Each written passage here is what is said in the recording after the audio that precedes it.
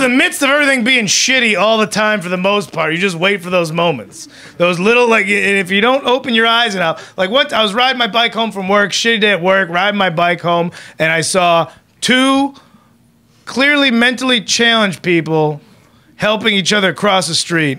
And they were both wearing matching t-shirts from the film The Incredibles. And you see that and you go, no babies are dying today. Babies won't die. Because this is what beauty is. This is what beauty and love is in the world.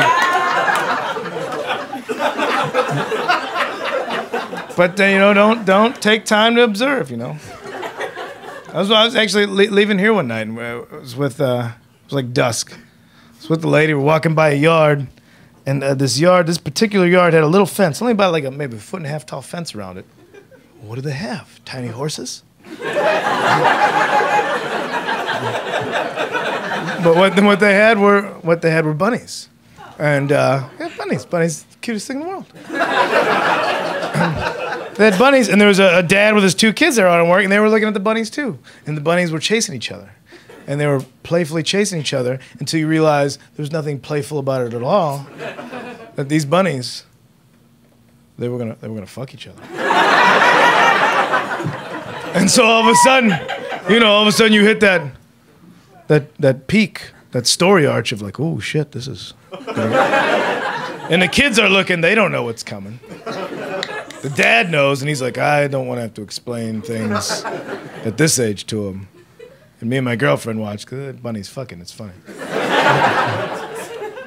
And these bunnies, through their chasing, wound up face to face.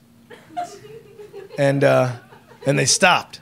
They just stopped. They just stopped and stared at each other.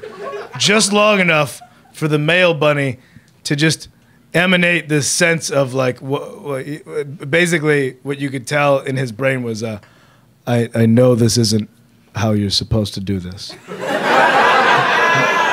And he jumped on top of the lady bunny the wrong way and just face fucked the shit out of this other bunny. And oh my God. You want to magnify the cuteness of bunnies? Watch them face fuck. Holy shit. It's like seeing a star explode. What am I witnessing? Oh, I might be killed at the end of this. That's how this ends.